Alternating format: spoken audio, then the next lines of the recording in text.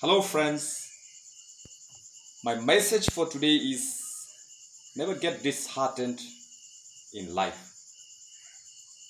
There is every possibility that whatever you are pursuing, setbacks are imminent, failures are imminent, best results are not possible every time.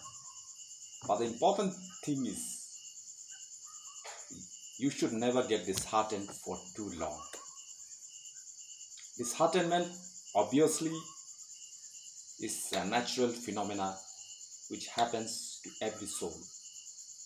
But it would also depend on that soul to how far to stretch that disheartenment, or how far the disheartenment will play a role in influencing him or her.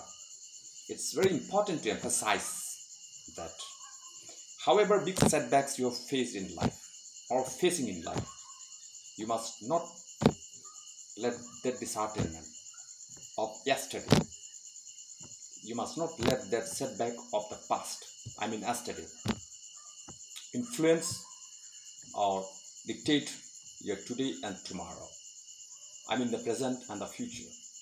Because whatever problems you faced in the past or yesterday, you always got a chance today and coming tomorrow to better it, to bring out the best from yourself.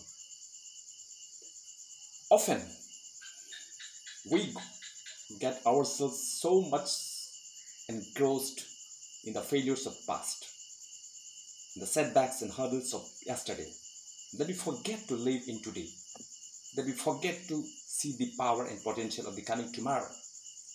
So, when we emphasize more on the failures, setbacks, disheartenment of the past, we obviously fail to stand up today. We obviously fail to stand up in the present time. And when we fail to stand in the present time, our tomorrow, our coming future can never be a brighter one. Our future or our tomorrow will be worse than what was yesterday.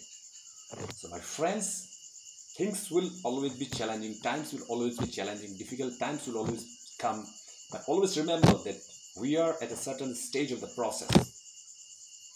We might be at some point of the process, and we have further road ahead to treat upon.